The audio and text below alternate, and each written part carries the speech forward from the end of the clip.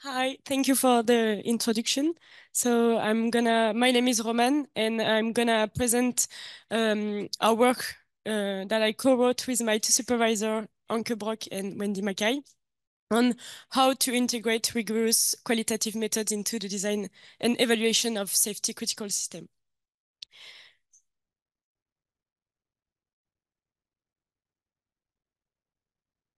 Okay.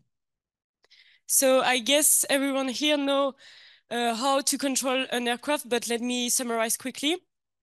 So an aircraft is controlled in the three different axes. So the vertical, lateral, and longitudinal axis for the altitude, heading, and the speed.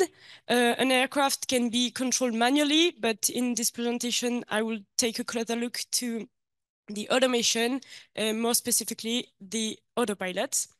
So when the autopilot is engaged, the aircraft automatically follow a target on each of the three axes. So for example, maintaining a speed or reaching an altitude, for example. There are two possibilities to select this target. Either the pilots can choose the targets by controlling the interfaces, or the pilot can ask the aircraft to select the target by its own. And in both cases, the pilot have to engage mode to ask the aircraft to follow this target. So a mode is a specific, correspond to a specific behavior of the aircraft.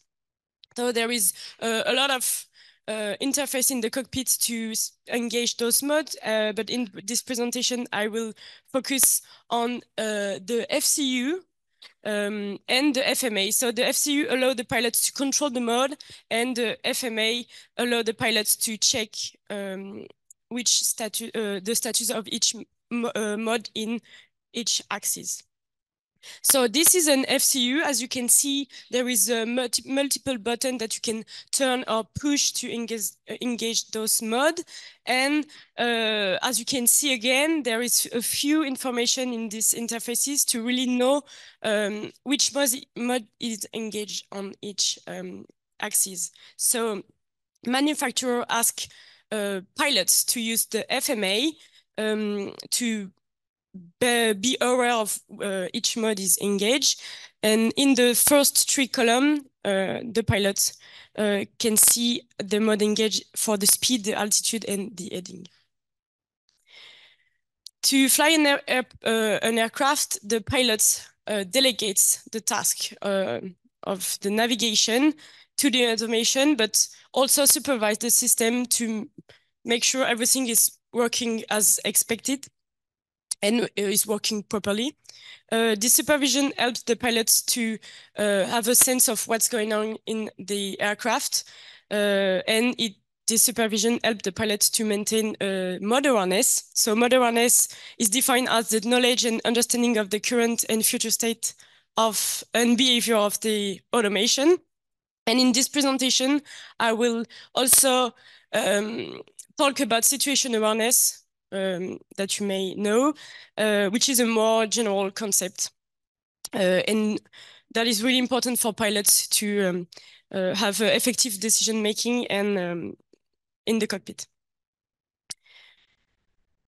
When pilots fail to update this mode awareness or situation awareness, pilots can face situation where the pilot's ideas of the system and the real state of the system diverge, resulting in automation surprise. And this kind of situation is typically characterized by question like, what is doing now, what is going to do next?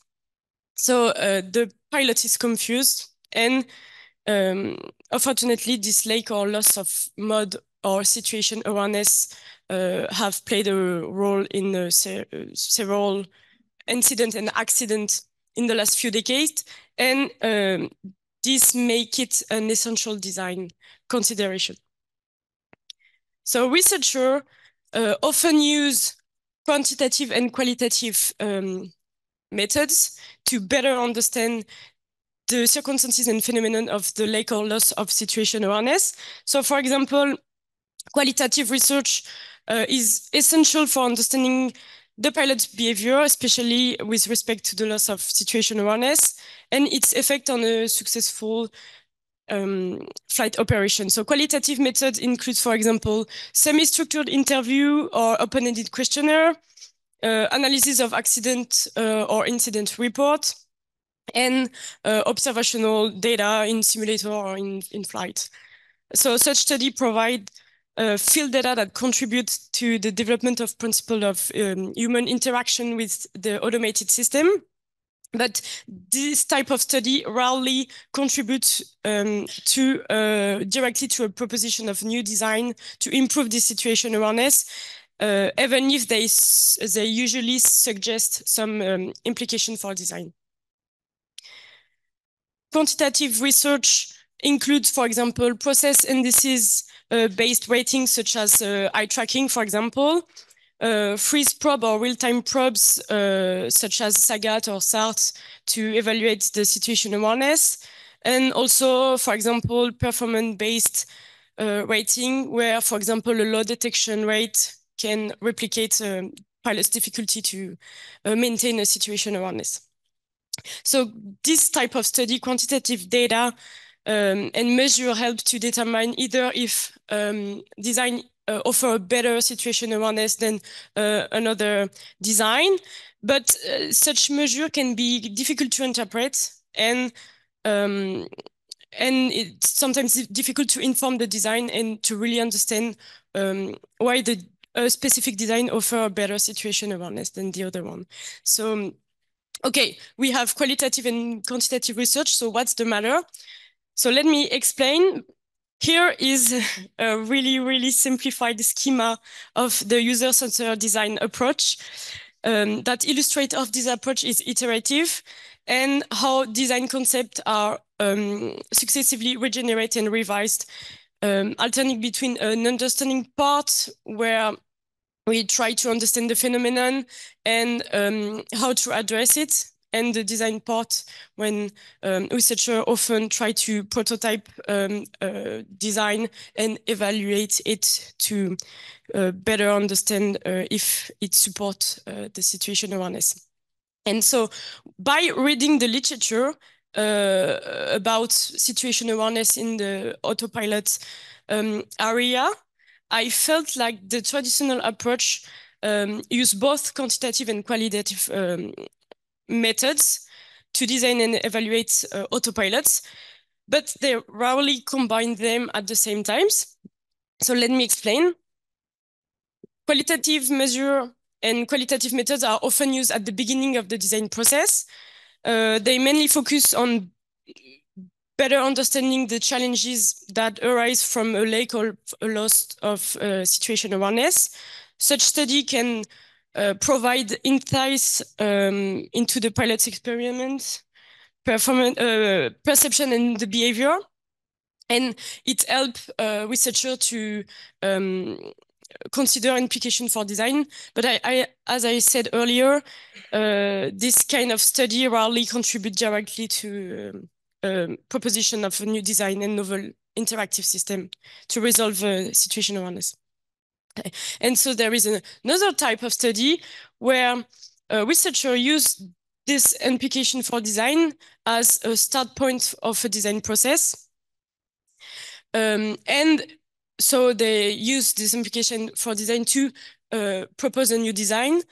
And quantitative methods are used at the end of the design process, primarily to evaluate the effectiveness of particular design, especially by ensuring that this new design and new proposition is better in terms of situation awareness than the baseline. However, this type of study rarely include pilots' reflection into the design process and into the evaluation as well. And this kind of quantitative study often mark the end of the design process, and it's not really iterative, and the design, the proposition is not really revised.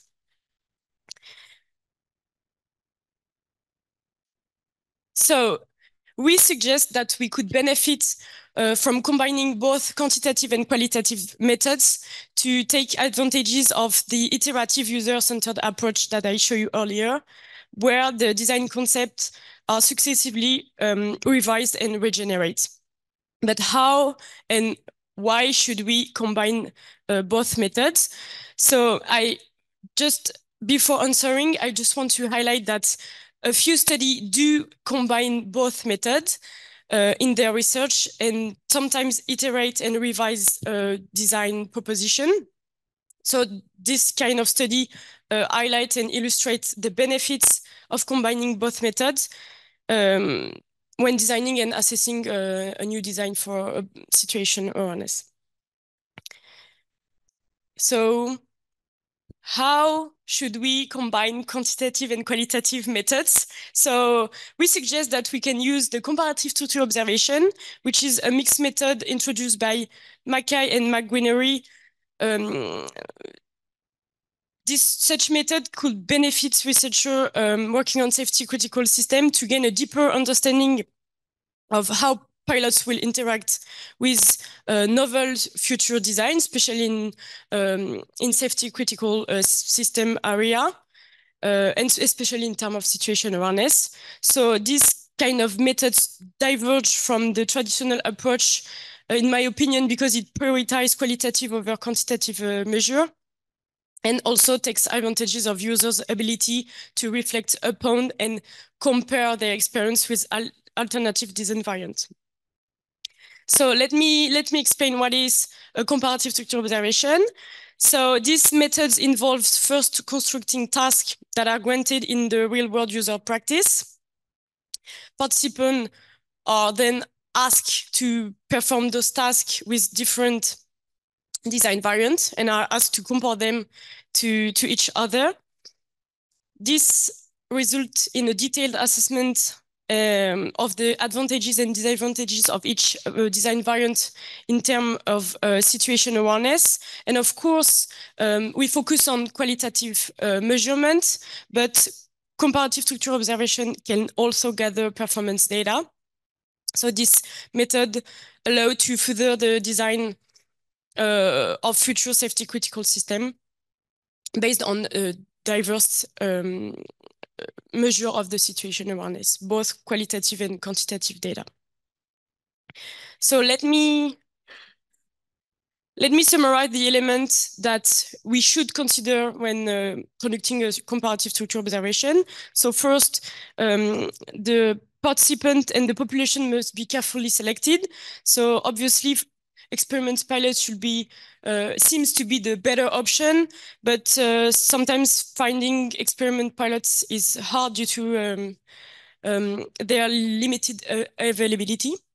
So an alternative is to involve advanced student pilots, for example, or any group that have a deep and strong knowledge that could have some benefits. So for example, they may be less biased in favor of an existing system. For example, if you compare your new design with a baseline or existing system.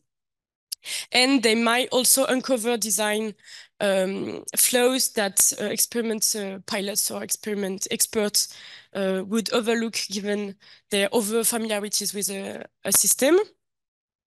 Then we have to consider the setup. So when assessing situation awareness, a researcher faced the choice of doing experiments in the field or in simulator, a high or low simulator.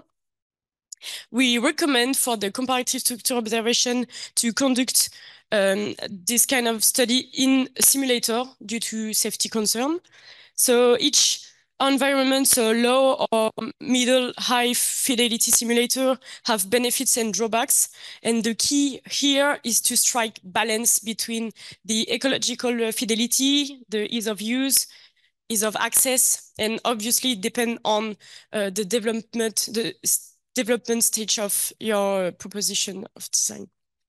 And finally, comparative structure observation always employ within participant protocol because participants are asked to compare design variants and with at least 2 different design. Task and system should be counterbalanced for other. And As I said earlier, the primary measure is the participant assessment of the situation awareness of each design variant based on their experience when they perform the task and when they use each design. And after performing the task with at least 2 designs, the participant should be asked to explicitly compare those variants in terms of situation awareness, and also participants should be asked to explicitly highlight both positive and negative aspects of each design. So, as I said earlier as well, researcher may also and should include quantitative measure of the situation awareness during each session. So, for example, as I said earlier, you can use a freeze probe or real-time probes techniques for assessing the situation awareness, or Likert scale questionnaire, or any type of quantitative measure. To conclude, traditional aviation research use both qualitative and quantitative measure to study the pilot situation awareness, but rarely at the same times. And we argue that researchers can benefit from using both qualitative and quantitative methods at the same times by combining them with a mixed methods approach. So I present the comparative structure observation and briefly describe the element that should be considered to conduct a successfully study to assess the situation awareness of such design. So thank you for listening, and I'll be happy to answer any question you may have. Thank you.